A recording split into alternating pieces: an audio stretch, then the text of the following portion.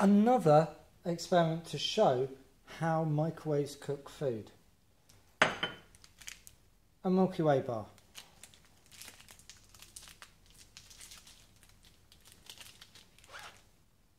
Chocolate on the outside, white centre to it. Now I'm going to cook this in the microwave.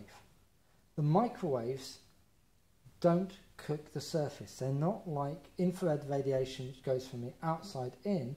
Microwaves go from the inside, and the water molecules inside the Milky Way will absorb the microwaves. They'll start to vibrate, and as they vibrate the heat will go out. So the inside should cook before the outside. So if I do this right, this chocolate won't cook, the inside should. Let's see what happens.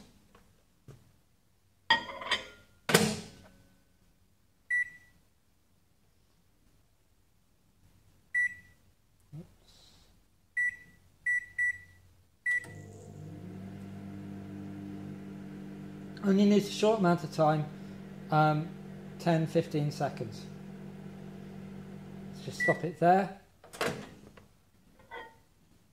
Still nothing.